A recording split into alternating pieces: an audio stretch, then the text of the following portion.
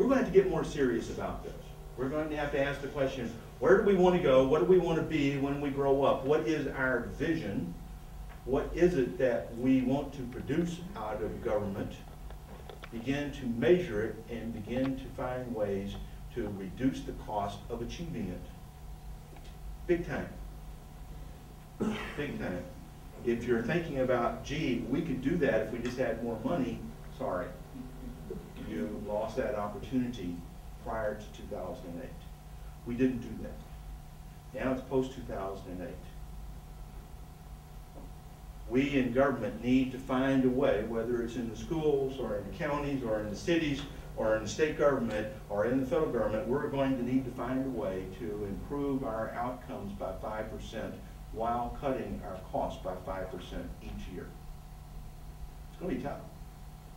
It's going to be a hard road to go down, and you can't get there simply by cutting and cutting. And you also can't get there by simply raising taxes. Those aren't enough. The magnitude of the issue is way too big for that. We need to find ways to do things totally different than we've ever done it before. So this will be a challenging time. It's going to be an exciting time, though, in government. We know education is a key to the whole thing, and in improving pro-worker productivity, and the public sector is going to have to step up and step up big time. The problem is that ultimately we are in a fiscal catch-22, is that if we don't find a way to make the investments in education, in quality of the workforce, in our roads, in our bridges, in our water, and our sewer. We have cities in the United States where the sewer system is over 150 years old and has not been repaired effectively in that time. We've got some issues. We've got some back maintenance to do before we even go forward into the development of new infrastructure. But certainly we need to make those investments.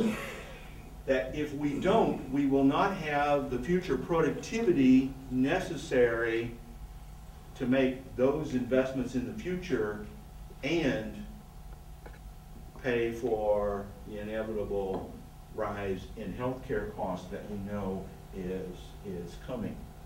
So we need to find a way to do this right now, and unfortunately what we're seeing around the country is people cutting things like education and roads and bridges and things like that.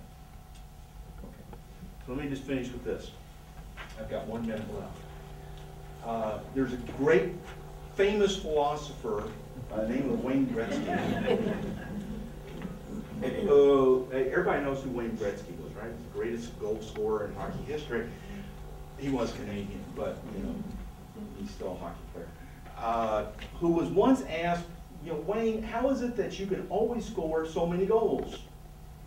And his answer, I thought, was really instructive. His answer was, I skate to where the puck will be, not to where it has been. And what we need to be doing now in government is beginning to think about where the puck's going to be in 5 or 10 years. Skate to that point, not to where it has been in the past. If all we're thinking about is past, we will never get there. We will never score the goal.